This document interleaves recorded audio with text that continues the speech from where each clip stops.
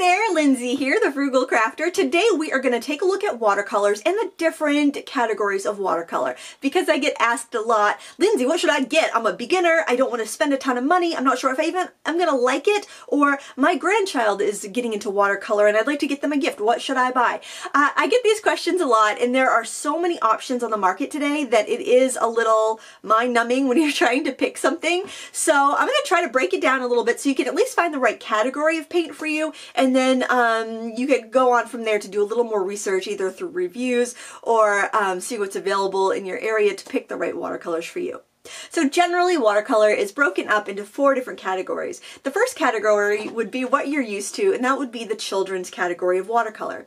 And Prang is my favorite brand of children's watercolors. The main objective of children's watercolors is to be non-toxic. So whether you're picking Crayola, Rose Art, Crazy Art, Prang, something at the dollar store, those children's watercolors, they pretty much look the same and they're designed to be non-toxic. Now there's also washable and standard. I recommend the standard unless you're really worried that they're going to stain something important, because the standard colors are going to behave more like watercolors. They're going to be transparent, they're going to mix well, and they're going to be more robust. And that's another reason I like the Prang, because they are extremely vibrant. And the thing that I like, you can either get the circles, like the full pan circles, or the half pan squares. They are refillable, so you could pop out these guys. Whoops, and there I just dropped 2, and you can put new ones in there. So you'll run out of the yellow probably before anything, so you can replace those. And that's, I think they're the, maybe Crayola might sell the whole strip so you could replace, like if you're a teacher, but I just like the fact that you can replace those colors and not have to rebuy the whole set, where you typically do have to rebuy the whole set. Not that they're expensive, but I think it's smart, especially if you've got several children and, you know, as they grow up through the ranks, there's no reason they can't use the same watercolor sets as they go.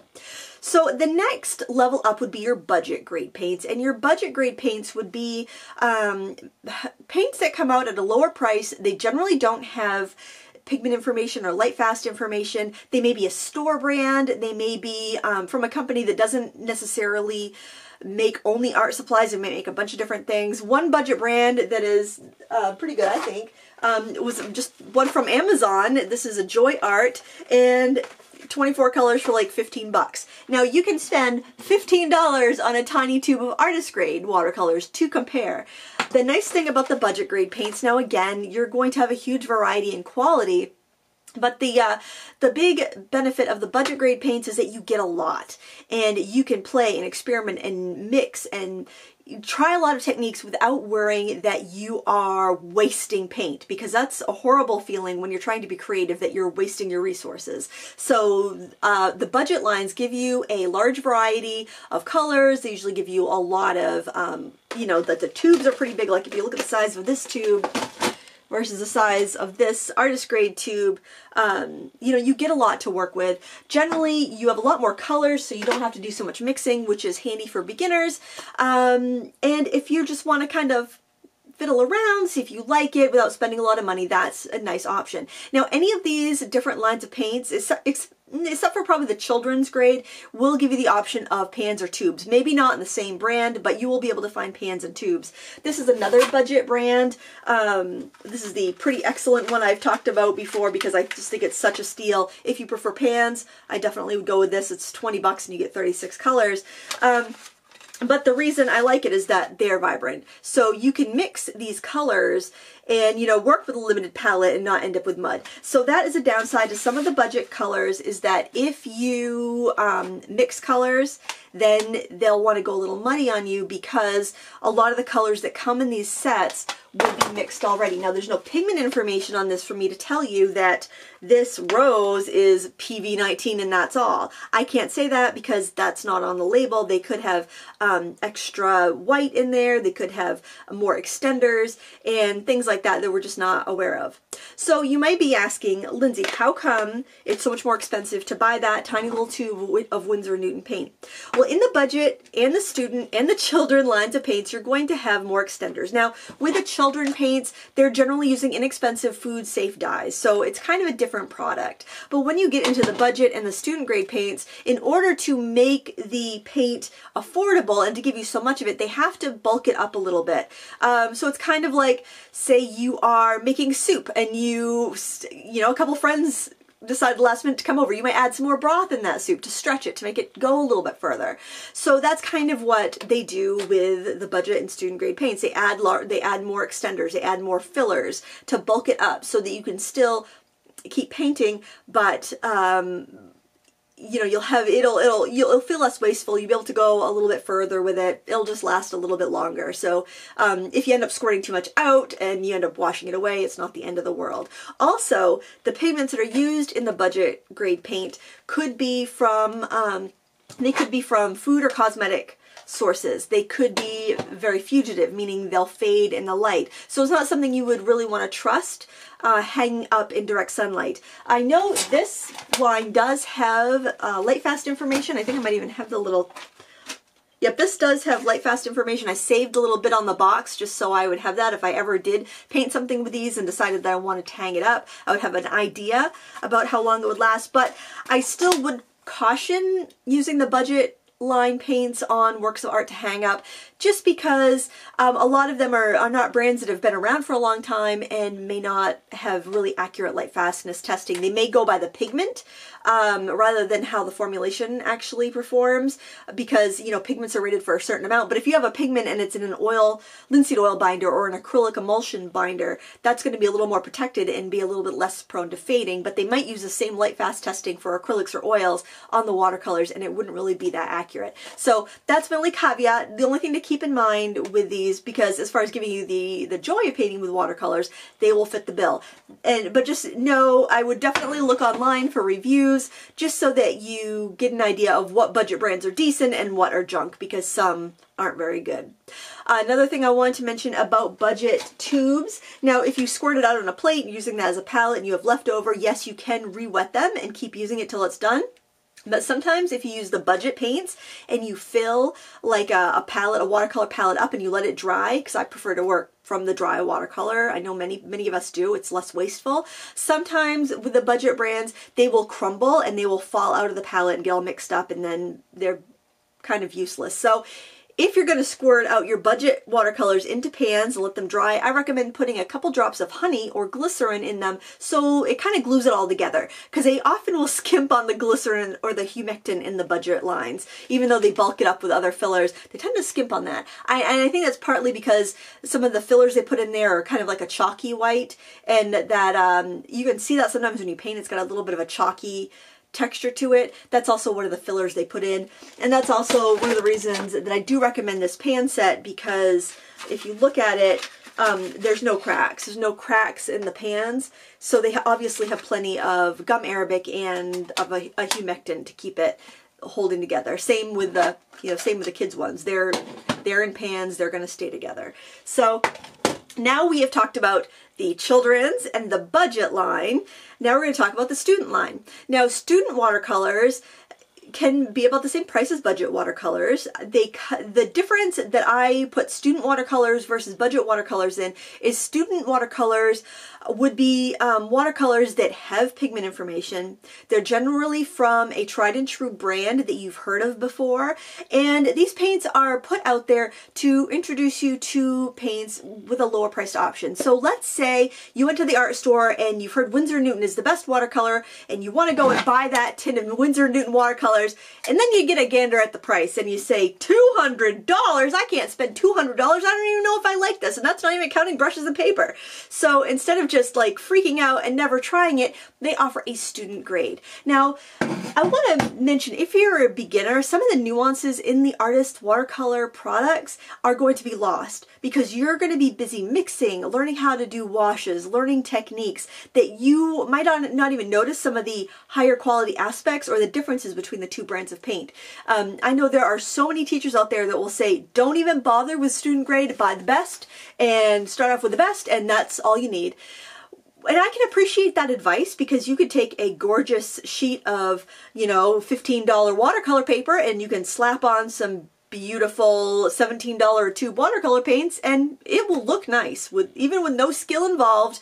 Those colors, those beautiful transparent colors on that gorgeous thick expensive cotton watercolor paper will look beautiful. Don't get me wrong. Whereas if you did it on cheap paper with student watercolors, it might be, you know, nothing to write home about. However, usually you're learning techniques, and a lot of these techniques can be taught with student grade watercolors. That's what they're there for. So for less than the price of this set of 24 half pans of Winsor & Newton paints, you can see very, very well used and loved, you can get this set of 24 full pans of student paints. So this I've seen online for about $50. And as I've used up, and now I've got this set probably 20 years ago, and as I use colors up, I just refilled them from the artist line. And that's the thing I like about student watercolors, because they come out from your tried and true brands such as Winsor & Newton, Schmincke, Daler Rowney, Rembrandt, or Royal Talons. They come out from these tried and true brands. They're going to be decent. Winsor & Newton is not going to risk their reputation on junky paint. So by starting with a student grade set, you can see what colors you actually use and then buy that one tube. So if you ran out of permanent rose, you can buy a tube of permanent rose and refill it. Winsor & Newton will sell, but the caveat, since we're talking about Winsor & Newton, they say don't refill your palette with tube paint. It won't work. It works just fine. They're the only company that says that. They encourage you to buy their pan paints, but I really notice no difference between their pans and their tubes. But in any event, you can replace that pan if you want to stay with a pan, or you can refill it from the tubes. And I like that because let's say you've got this set of 24 colors, or maybe you got this set of 48 half pans or 45 half pans, because it's about the same price. You just get smaller pans. And let's say you're using your paints and, well, you never use sepia, for instance. Well, it wouldn't make sense for you to buy a whole set that had that color in it that you're never going to use. It'd make more sense to start off with a student grade paint. Oh, ultramarine blue, I use that up in a month. I'm going to go buy a tube of ultramarine blue. Oh, I used up my sap green. I'm going to go buy a tube of that. So you're able to replace each color as needed as you use it up. So you're only spending the big bucks on paint that is ones you're actually going to use. And the ones that are maybe like cad red medium, or, you know, there are certain colors that as you develop your style, you're going to prefer over others. So there's no point in buying colors you're not going to use, like white and black. You know, if you never use them, there's no point in buying a tube of that and spending your money on stuff that isn't going to be unused. And using student grade paints is a great way to determine that. And you're also going to find that the formulations in a brand of paint between their student and artist line are complementary. So if you are using Winsor & Newton Cotman and you love their burnt sienna, and then you buy their burnt sienna in the artist grade, you're going to have a very similar tinting strength. You're going to have a very similar workability. They're going to use the same pigments. Like for Winsor & Newton, for instance, I prefer their burnt umber over their burnt sienna because they use PR 101 for their burnt sienna, and that's a little too warm for my liking. But they kept it consistent. And that's what I think is the benefit of the student grade paints over the budget paints, just because you can seamlessly go into the artist grade and you can replace a tube. Whereas with the budget paints, generally, you're going to be buying a whole new set if you use up a color, or you'll have to go and try to match it from another student line. Also, your student grade paints are going to use your expected names. They're not going to use a name like Vivid Pink. They're going to say Permanent Rose or Opera. They're going to use colors that are the kind of standard colored names, whereas, let's see, we probably got some crazy colors. Oh, actually, these colors are pretty good. Actually, all these colors on here, they do use a pretty good name. But you might get some like Wild Peach or something like that. That's like, what the heck color is this? You know, no artist color is called Wild Peach. You know, they don't use names like Stardust and Imagine and, you know, kind of similar, you know, weird names like that, kind of like the craft watercolors use, which the craft watercolors kind of fall into the budget watercolor brands for the most part, from what my experience has been.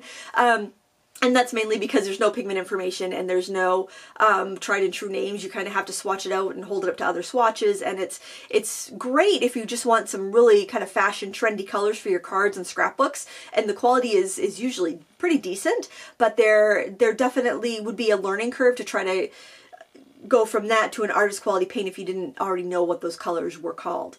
So now that we've talked about the student, we've talked about everything except for the artist paint, we can talk about artist paints. So artist paints, the big thing you're going to notice is the price difference. So well, let's look at these three tubes here. I've got this Budget Premier by Nicole watercolor paint. There is no pigment information on this. Of course, I don't have my glasses on, so even if there was, I probably wouldn't be able to read it. So this goes on sale for about $2.50 a tube. I think its regular price is about $2.99. This actually is very similar to the Cotman watercolors. So AC Moore sells this. It's their signature color, their signature line, the Premier line. Very much like Cotman. I would be surprised if I wouldn't be surprised to find out they're the same paint. And then so this would run you about $2.50 on sale. This would run you about $3.99. This is a Cotman watercolors from Winsor & Newton, and then this would run you probably for a 5 milliliter tube, probably run you around $10. You pay less online, pay more in a store, but roughly about that. So you can see they kind of double. The price is almost double as you go up in quality. So with the artist paints, you wouldn't want to have full set syndrome. You wouldn't want to have every color that they make like you might if it was like a budget or a craft watercolor, because you can kind of experiment a little bit more. So a great rule of thumb is if there's a new color that you want to try but you're nervous about spending the money on it, see if there's the color in their student range. Oftentimes, watercolor companies do not have every color in their student range because the price of the pigments are more expensive. Cotman used to have real cobalts and cadmiums in their Cotman line, but I think over the past 10 years or so they phased out the cadmiums and the cobalts, and there might be some other paint pigments they don't use in their Cotman line anymore, probably for a toxicity and a cost factor, but for the most part you'll be able to find a hue for most of these colors so that you can try it out on a less expensive paint and see how that color works with your painting style before investing in a $20 tube of something that would be a little bit more expensive. So that's another way you can use a student line to benefit you as an artist. So the big benefits to the artist paint is that you're getting a lot more pigment. Pigment is the stuff that gives your paint the color. So a lot of people say, well, buying student paint is a false economy because you're paying for all that filler. Yes and no. You are paying for filler. You're probably getting the exact same amount of pigment in these two tubes, or for the same amount of money. If this is half the size and this is half the price, you're probably getting the same amount of pigment for the same price, but having, only having to shell out, $3 or $4 for a tube of paint is more reachable for most people rather than having to decide, do I want to spend $15 on one color? And then be afraid to use it because you're afraid your skills aren't good enough. So when you do get into the artist paint, you're going to realize that you don't need to use as much. And when you squeeze it out into your palette, it doesn't crack and crumble and fall out. You're able to use every last drop, and you are getting way more bang for your buck in the pigment. So I would say the artist quality paint is the same value as a student grade paint. It's just it's kind of like you're buying in bulk. You're getting so much more pigment. There are some techniques that are going to be so much better with the artist quality paints, such as techniques like glazing, because when they put the fillers in these lower priced paints, they keep the pigment from staining the paper and seeping in, and when you go to paint over it, often lifts up what's underneath. That's why student grade paints are easier to lift, which makes it kind of nice for beginners, because if you make a mistake you can kind of go over it with water and blot it off, but it's not a quality you need as much as you further on in your journey, because generally after years of practice you're not needing to clean up a mistake. You want to keep layering on top. So that's where graduating to artist colors can be so much more useful for you. And nowadays we have this global economy and the prices are a lot less than they used to be. So you can get some really nice artist grade quality paints for what we used to pay for student grade. So, you know, that is one benefit. Something else that I've noticed lately over the last, I would say probably 5 years or so, is the influx of really nice quality, cheap budget paints that have been coming out, like this pretty excellent, I honestly, I bought this because the tin was so cute. I had a gift card and I paid $20 and I was shocked at how good the paint was. I couldn't believe that $20 paint could look like that. But what has happened is that a lot of the companies, such as Winsor & Newton and other kind of tried and true brands, have outsourced their making of their student grade paints. And so instead of making them in their home factories in England or France or wherever or Germany where they're stationed, where their home base is, they'll send the recipes off to a factory in China or another Eastern country where the labor is cheaper, and they'll ask them to make the paint. The paint will be the same, they'll use the same recipe, but then sometimes these companies turn around and then they sell that paint to other budget brands. So I mean, when I tried the Premier by Nicole paint, I was like, wow, that seems, I can't say for sure, I don't work for either company or for factory in China, but it seemed just like my Winsor & Newton Cotman. So I think because so many of our Western companies have outsourced their production to China, the Chinese have benefited from learning the recipes for these particular paints and then have kind of undercut them with some of the budget options. So, I mean, and knowing that, you can also decide, do you want to spend your money with a company, you know, who do you want to spend your money with? Where do you want to buy your products? Where do you want them produced? I mean, that's all stuff that you have control over. With artist paints, just like with student paints, you'll have your information, your pigment numbers, your light fastness. You'll be able to tell when you buy a paint, is this paint going to fade or not? Not all artist paints are going to be light fast. If you buy Opera Rose from Winsor & Newton, it's going to fade just as well as Opera Rose from any other company because it's a fugitive color. So you just want to, still pay attention to that. Don't take the fact that you're using artist watercolors as a carte blanche license to paint, you know, paintings to hang in direct sunlight and sell and not worry about them fading. You need to still do your research and see what pigments are going to be tried and true and what ones are more for fun in your sketchbook because you know they're going to fade, or fun for experimenting. So there are, and also even in the artist line, you're going to find multiple pigment colors. So by looking at your label, you could say, okay, this is PV19. I'm only guessing because I don't have my glasses on, but I'm pretty sure that's what permanent rose is. So, you know, you can look at these labels, you could say, well, this is PV19, but this color over here is PV19 plus PW6. Well, maybe I'll just buy this and mix my white into it, you know, so you don't end up duplicate buying if it's the same pigment. Now, of course, how they grind the pigment, what they do to the pigment can change how it appears. So you can't just go by the pigment numbers, you have to go by how they look and how they behave. But it does give you a good idea if you're looking at like some color that says like peacock green and you see that it's PB15 and it's, you know, PG7. It's like, well, I have those two colors. I can just mix that myself. I don't need to buy that. That's where your knowing that information comes in handy with your artist and your student lines. So I hopefully have demystified a little bit of the variety of paint that's out there, what's right for you. Hopefully that can help you a little bit. And I just want I want you to buy supplies that you're not afraid to use, and I want you to use what you have. I know there's I hear a lot. There's this quest of getting more and more and more paint. And I would be the pot calling the kettle black if I, you know, said not to do that, because I do enjoy trying different paints. I like reviewing them so that you guys can figure out what is going to be best for you. But I see it a lot with markers. I see it a lot with paints. People thinking, well, if I just buy this set of paint, then my skills are going to grow and improve so much more. And I'm sure that comes with like buying cameras and buying musical instruments and buying everything. You think, just if I just bought this next thing, then I would be so much better. Honestly, buckling down with what you have, providing you have a decent quality product, is going to be your best bet. Another thing I wanted to mention is that when you're using paints and papers, oftentimes your student grade paper is going to work well with your student grade paints. And also, if you can only upgrade one thing, upgrading your paper is going to be make a bigger difference than upgrading your paints. So if you've got student grade paints and you're not happy with the way they're looking, upgrade your paper first and then try it, because you may find that your paper was what was holding you back. I find that paper makes a much bigger difference than paints.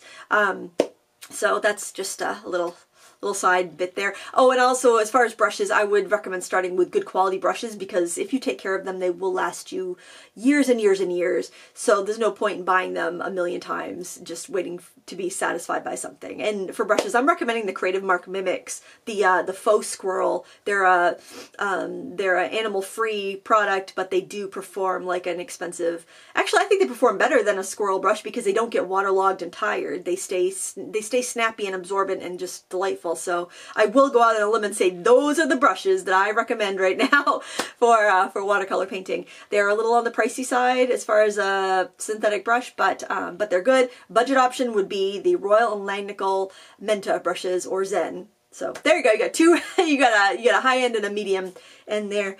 And well, if you've stuck around this long, I thank you so much. If you have any questions, go ahead and put them in the video description.